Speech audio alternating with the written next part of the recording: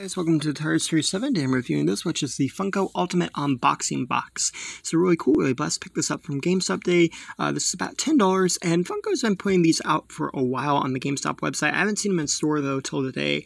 And basically, they contain mystery items, usually a Funko Pop, sometimes two, and they have different little Funko merchandise in them. And you know, it's not bad for around $10. No, it's not too bad. You got the little Funko crowns and the little emblems that they have going around it for Funko. And yeah, I'm excited to see what's in it. I don't know what's in this one.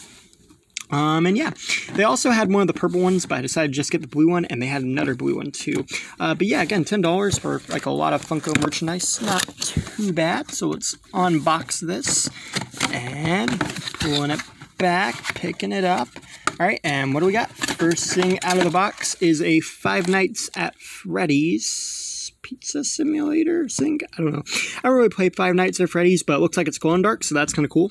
So here we have this, which is one of the Five Nights at Freddy's characters. Now, it doesn't look like it glows in the dark, but it is translucent, and it's painted pretty well, so that's cool.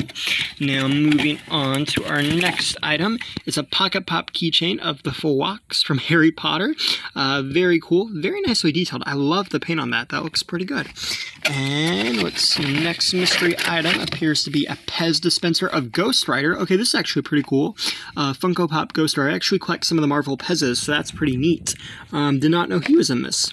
And he has some pretty nice detail going on there with his head. You can see the different colored flames. And yeah, typically I don't open them, but that's pretty neat.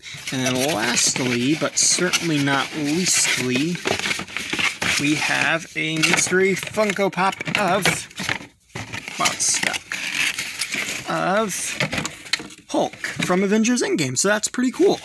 I have picked this one up before, but I actually really like this Endgame Funko Pop, so that's pretty neat. I don't mind having another one of it. I think this was a pretty good job they did with the Hulk. I always love the Quantum Realm suits for this movie, so I think that's pretty cool.